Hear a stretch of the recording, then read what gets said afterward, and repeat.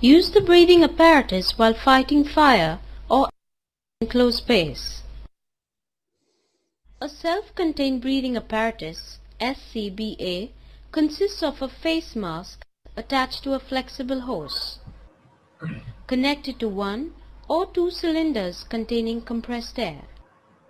A harness supports the cylinder on top of a frame by means of two quick-release straps.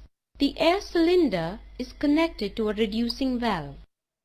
The air flows from the reducing valve to the face mask via the high-pressure manifold and demand valve, and finally into the face mask.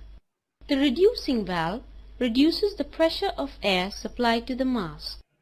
The demand valve maintains positive pressure inside the face mask. This ensures that the pressure inside the mask is higher than the outside atmospheric pressure. This prevents smoke from entering into the face mask. A content gauge indicates the quantity of air remaining in the cylinder. A whistle is triggered when the pressure of air in the cylinder reaches a predetermined level. At this point, the place is evacuated.